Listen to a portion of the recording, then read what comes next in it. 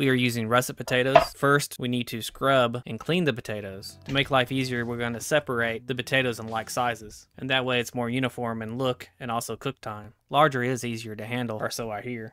Safety first. Before we cut, place a damp cloth under your cutting board so it will not slide. Make sure your knife is appropriate and sharp for the job.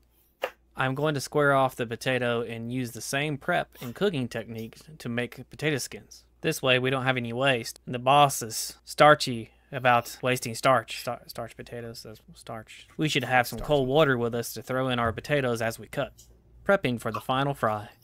First, let's agitate the potatoes in the water, then drain and repeat the process a few times until the water is fairly clear. Bring water with a few tablespoons of salt to a boil. Then add the rinsed potatoes to the water for about 3 to 5 minutes. As that is working, heat up the oil to 275 degrees Fahrenheit. Take your potatoes out of the bowl and dry them as much as you can.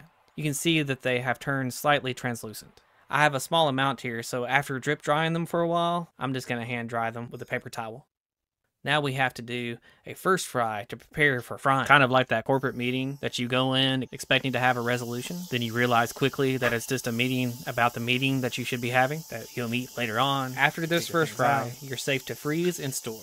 Now we will turn our oil up. If out of the freezer, 425 degrees Fahrenheit is about what I suggest. I'm experimenting with it from this stage, so 350 degrees Fahrenheit is what we should set it on. Either way, the timing is going to be about 5 to 6 minutes. The way I judge is once the fries are floating, it's about 1 more minute. Sometime back, I had some really good fries that were battered, and I've been wanting to play around with that concept. When we did the batter video, link above, I really fell in love with that tempura mix with the onion rings. So my plan is to spice up the tempura mix with some Lowry seasoning and black pepper.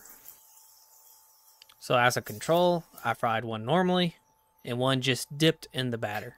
Although good just dipped in the batter, rolling them in flour first was the ticket. Someone should watch their own videos. Even though not necessary to make perfectly good potato skins, I went ahead and battered them and cooked them along with the fries. I cooked them for probably about an extra minute.